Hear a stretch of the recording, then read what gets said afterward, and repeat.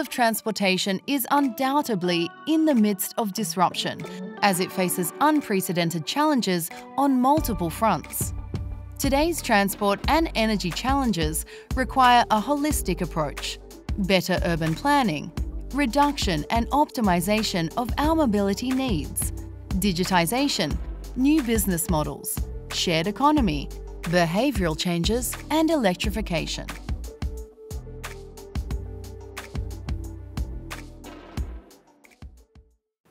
As you know, ladies and gentlemen, disruptive technologies are transforming mobility, but the sector absolutely still needs to move faster to reduce its carbon footprint.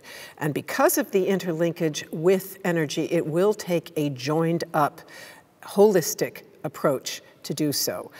How do we build comprehensive, systemic solutions that deliver better, cleaner, and more socially just transport for all? That is our key question in this session. And in just a minute, I want to introduce our esteemed panelists. But first, I want to ask all of those who are registered users to please vote or to please weigh in on our audience question for this session. And that question is, in your opinion, should the polluter pays and user pays principles be implemented without delay in all modes of transport? And I see that some of you are already voting, but let's get more votes on this as well. Should the polluter pays and user pays principles be implemented without delay in all modes of transport? Please vote yes or no, and we'll take a look at the results in just a few moments. But first of all, it is my pleasure now to introduce our esteemed guests.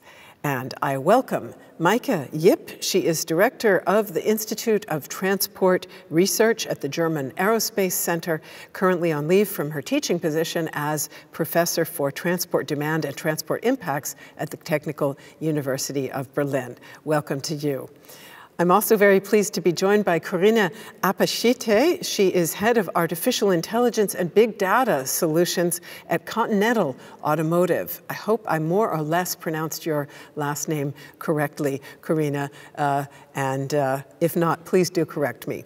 And also, a very warm welcome to Joanne KUBBA. She is Senior Director of Public Policy at KUBBA, based in the Netherlands with responsibility for Europe, the Middle East, and Africa. And dear ladies, and once again, we have an all-female session, which is always exciting. Let me first go back to that audience poll to take one quick look at where the results stand before I come to you. And in fact, by far and away, most of our registered users did vote yes, that both the polluter pays and user pays principles should be implemented without delay, just 8% saying no. So, and by the way, dear ladies and gentlemen, I am very much hoping that you can also send us your audience questions. We had a little bit of a problem with the technology for audience questions earlier on, but I'm hoping we fixed it. So dear audience members, please do send us questions, and we will try to bring them on in a little bit later on. And now let me go back to the title question of this session and ask each of you to tell us a little bit about what your organization are currently doing to deliver better, cleaner, and fairer transport for all, and how you see the key priorities for doing that. And as always, I'm going to ask you to please keep your remarks brief, because we have a very limited window of time for this session. So I'm talking about responses of under 3 minutes, if you would, please. And I'll begin with Meike JIPP. Thank you very much for the invitation and for the chance to have that discussion with you here in this virtual conference. From my perspective, the most crucial answer to your question is the holistic approach that you already mentioned in the video that you presented. And that's actually what we are pursuing in our institute. So we are analyzing the solutions that we have at hand, and we look at the effects of these solutions in a pretty broad picture. So we analyze the humans, we check whether they want to use that technology, for example. We check whether the infrastructure fits to these solutions, whether the business models fit, whether they exist. And we also look into the rebound effects. Often we see positive effects of solutions, but only in a very limited way. And they also cause rebound effects, which are negative in the long run. So what we are trying to do with our research, identify these holistic effects, and then, of course, also provide solutions to them. For example, when you look into the automated trucks, which can drive in the windshield of other trucks, they have, of course, the idea of saving energy. But if they are actually more cost efficient, it also increases the number of trucks that are driven that way. And that's exactly one of these rebound effects. So we can actually implement climate neutral mobility for all, but we have to implement our solutions in a systematic way and think of all the effects and implement a whole package of solutions. And then we manage that transformation. Thank you very much. And let me go over to Corina APACHITE now. And would you please correct my pronunciation if necessary, and tell us what Continental is doing in this area, and also what you're doing in your particular area of AI and big data. Yeah, sure. Thank you very much. Thank you for being today with you. My name is a Romanian one. Corina APACHITE would be the correct pronunciation, but since I am doing all the day mistakes in German and English in pronunciation, everything is fine. So electric mobility in its diverse forms is and will be an important component of future mobility. That is why specialists around the world are working on the further development of existing concepts and new solutions for climate-friendly hybrid and electrical vehicles. In order to create safe, efficient, and comfortable mobility, we need to combine competencies from integration towards energy optimization, drive management, vehicle safety, information management, and tires.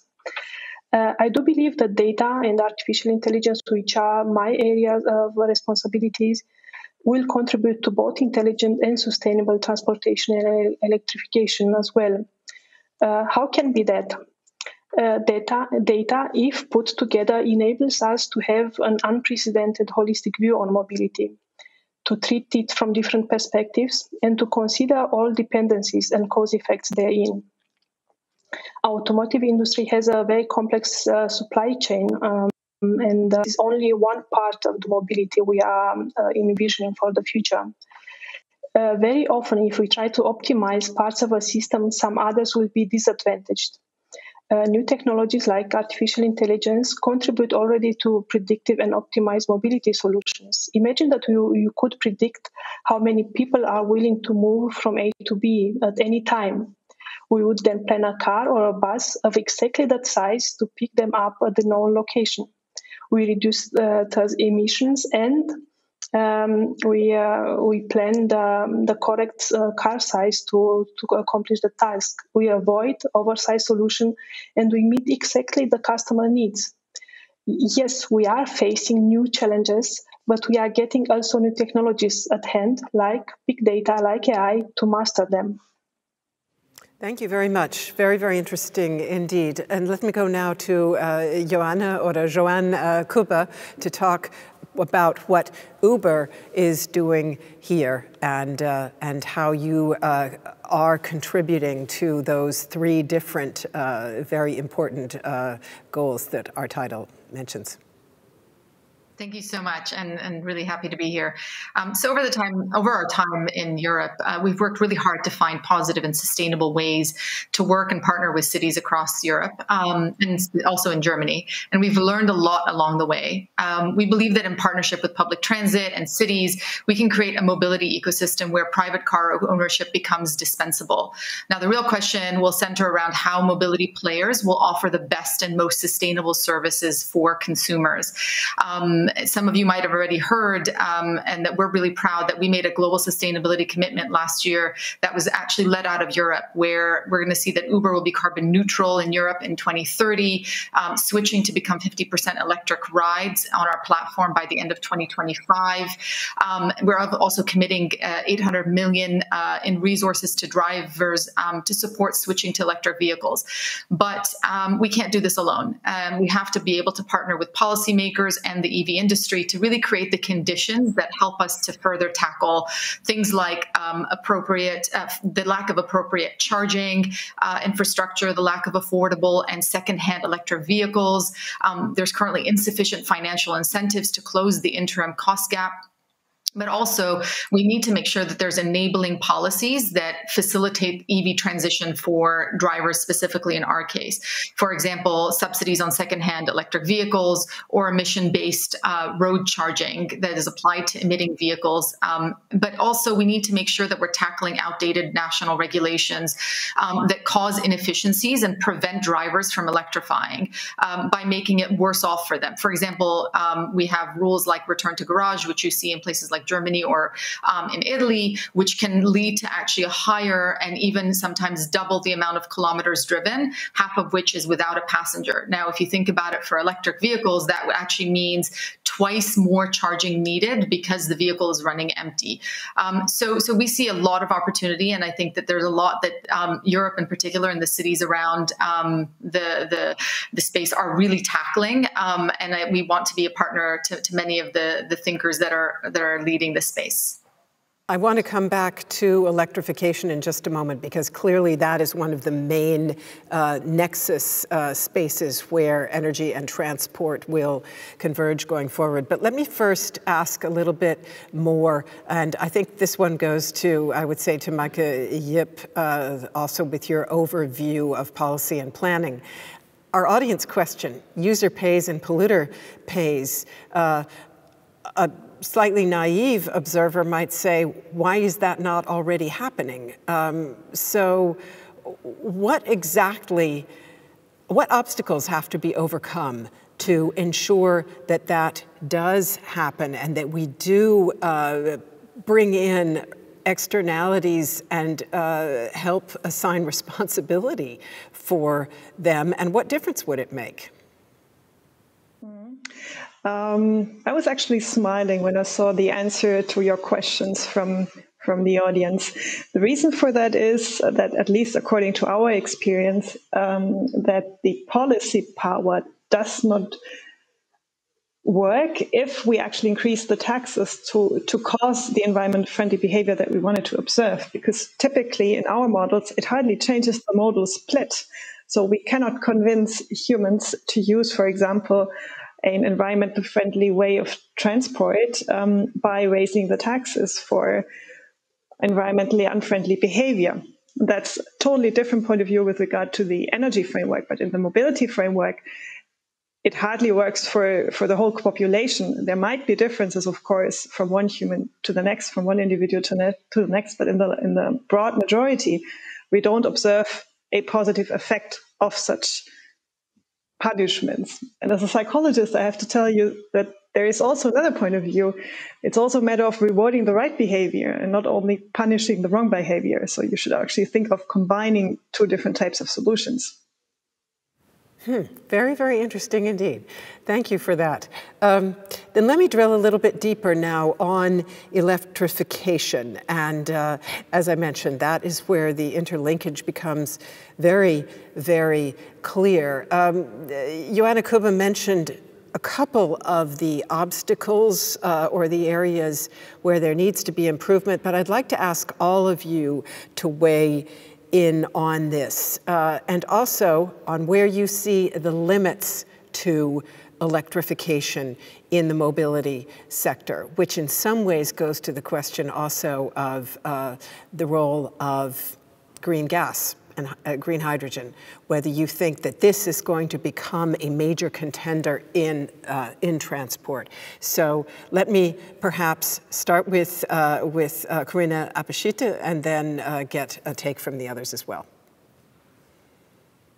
Yeah. So the electrification in mobility takes all of us to succeed towards this development. It's not only about mobility providers, suppliers in the area, but also the end user, the people using these vehicles, the legislation, and so on. We all have to grow with this challenge and provide solutions, use these solutions in our all-day life. And that's why maybe it takes more time that we would like to to have it. So this is one aspect which you have to accept. It needs all of us to succeed with this endeavor, with this common goal which we have. Electrification is about infrastructure as well. So we need to have the possibility to recharge the electrical vehicles. It's about something which has to reach the mass. So everybody has to have the possibility to own such a vehicle, to use it by any means, to rent it, and so on. So it's a challenge with various facets, with various aspects, and all of them have to reach a certain maturity level, has to reach a certain penetration rate, such that we can say, yes, we did it, yes, we managed to evolve towards this common goal. And what is also important is to let certain technology freedom. So yes, environmental goals are important, and we do everything to reach them, to fulfill them. But what is necessary is to have the technological freedom. It's up to every player in this arena to develop and use the corresponding technology, which meets then the CO2 goals, for example. Mm-hmm. Let me ask you a follow-up question that's come in from the audience, and in some ways it plays off the last point that you made. The premise of this question is the following. E-mobility requires synergies between car manufacturers, charging points, and e-networks, and adequate regulations for supporting all three. At the same time, you've just talked about technological freedom. I'm putting that part in. So how do we balance those two aspects, and how best to confront this, asks the audience member.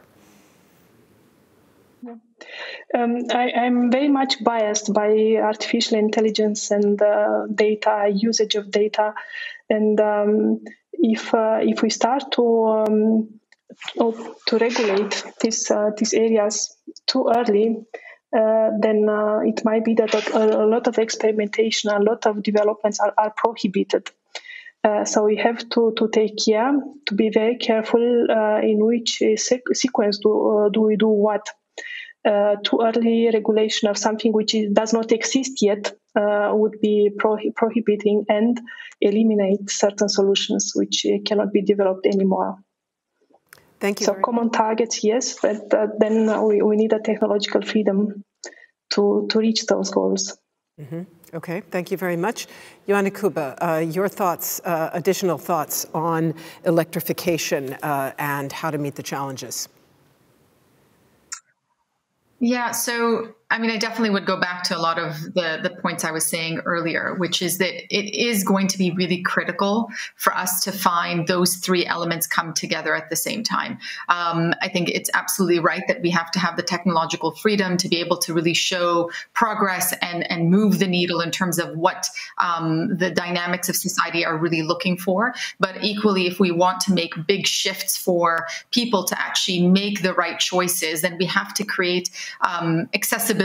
So making sure, for example, when it comes to lack of charging infrastructure, that those aren't just built in or placed in areas that are high traffic, but actually placed maybe in neighborhoods in which people that would use them not just for personal use, but for actual work. So drivers who in communities where they live, so they can charge and then be part of the contribution of making sure that when they're on the road earning on a platform, they're actually also using an electric vehicle. Affordability. And so I see that those things go hand in hand, that they go very much in line with the governmental regulations that are being put in place, as well as private sector, as well as creating the regulatory environment to allow and foster these things. So I think that absolutely you have to create the right freedoms, but I think that they can't be done separately. All these things have to come together at the same time. And Meike, JIPP, speak to the general question also if you like, but I have a couple of audience questions in addition that have come in.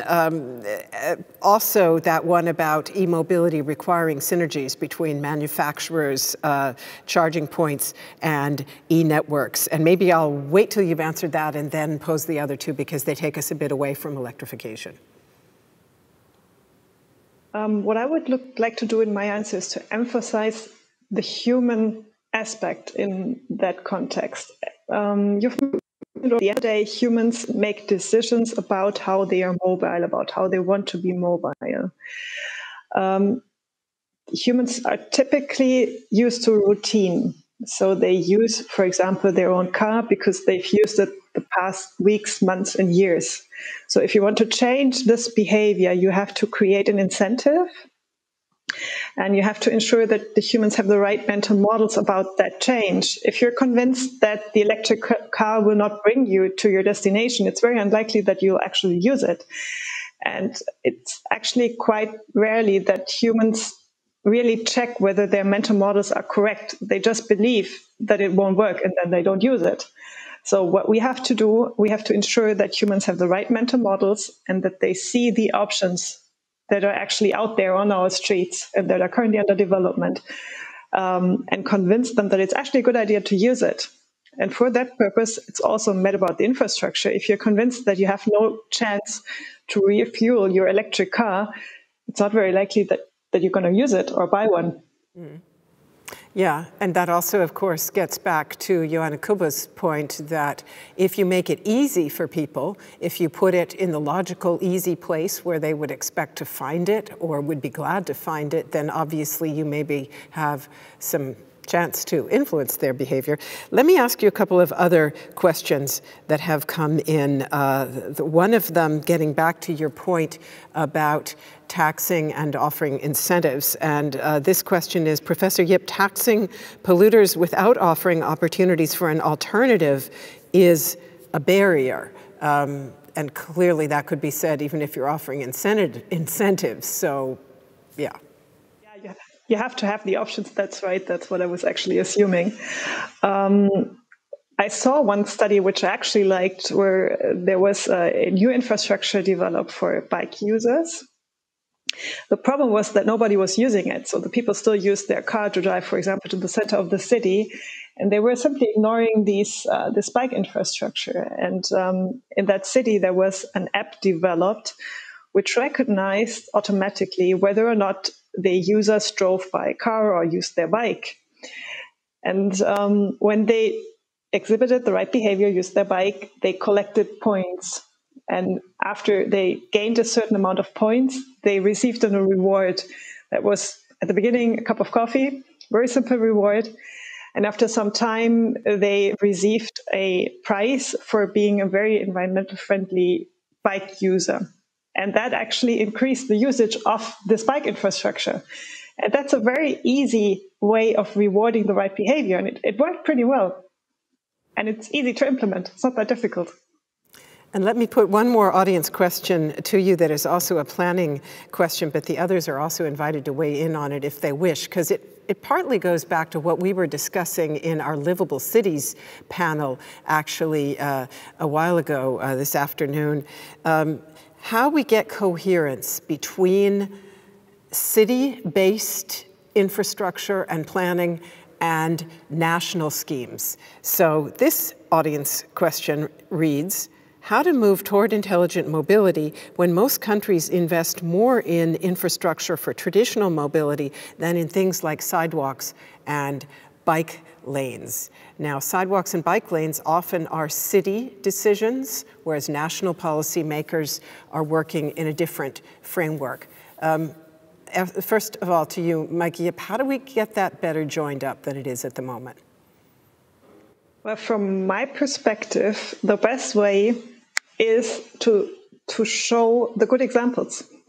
To look into the world and see which solution was implemented in which city, how did it work, was the city successful, and is that solution transferable to my city, to my state? And if you reach the right persons, that's of course a critical point, you have a chance to also change the national schemes. It's a challenge, of course. It also takes time. But my experience is if you have the good examples, and if people see how these examples will also solve their solutions, there's a chance. But as I said, it takes time. Another audience question that came in a way, speaks to the same point, and it's about the complexity of the decarbonization challenge in the transport area. So maybe I can put this to you, Johanna KUBBA, because it links up also. Who are the main people you're talking to? Is it at city level? Is it national? Is it both? And in some ways, do you find yourself becoming a vector for transferring best practices? Is there some degree to which you can suggest, well, look, you know, we've seen this interesting solution being used here. Think about it. Absolutely. We work both city level and actually at national level, but also even at the EU level. And so I think that it's really important that we actually don't silo ourselves into one conversation.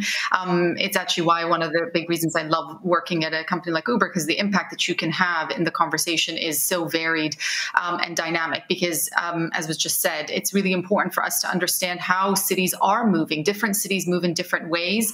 And it's really critical that we're able to understand and work with cities and national governments to implement city practical level solutions that make sense for the dynamics of that city, but also really take laser up and understand what you think of from a strategic level. In terms of us being a vector, I think that's super spot on. You know, there's a lot we can learn from one another around the world. And I think one of the benefits of being a large global player is that we're able to see examples that come through from different places. So for example, early on in Dallas, we had done a big transit partnership there where we were able to work with the DART system to be able to actually give users the choice to maybe Uber to the closest public transport spot, and then from there be able to take a transit solution.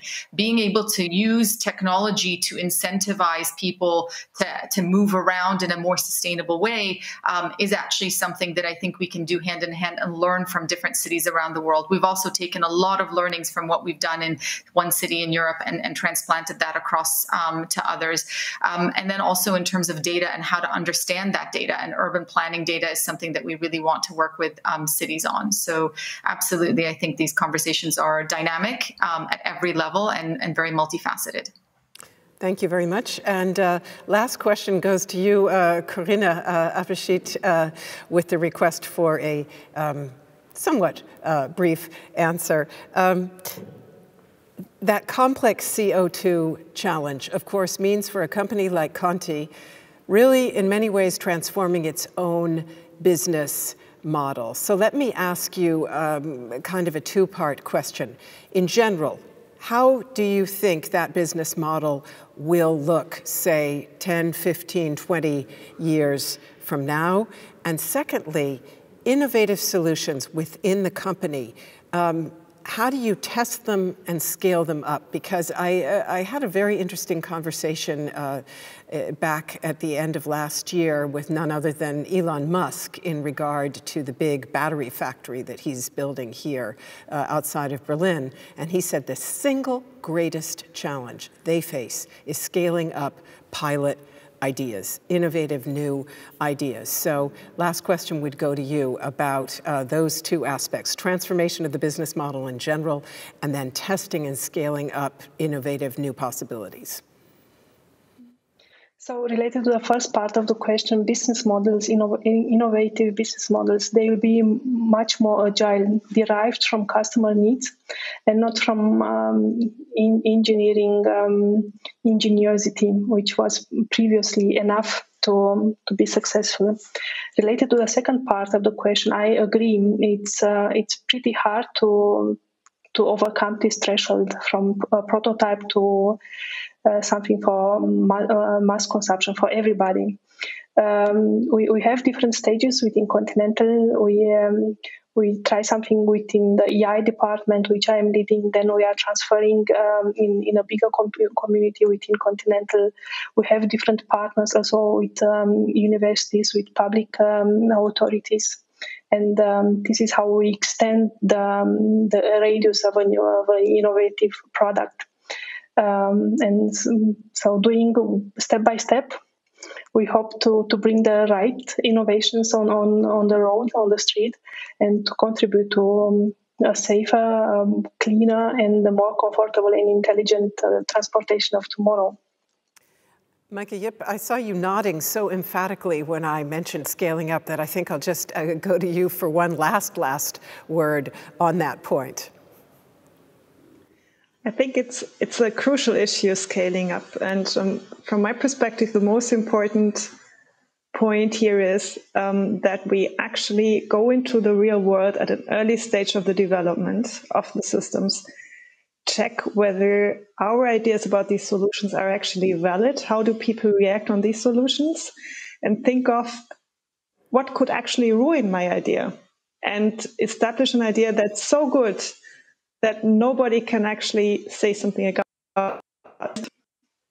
And if we then, in addition to that, manage to have real-world laboratories in a representative setting, use different cities, use, for example, also a suburban space, and confront the real world with these ideas. And if it survives, if that idea survives there, I'm sure we'll also manage with the scaling up. Thank you. Thank you very, very much to all three of you ladies for this very insightful exchange. I appreciate very much that you could join us for this discussion and wish you all the best.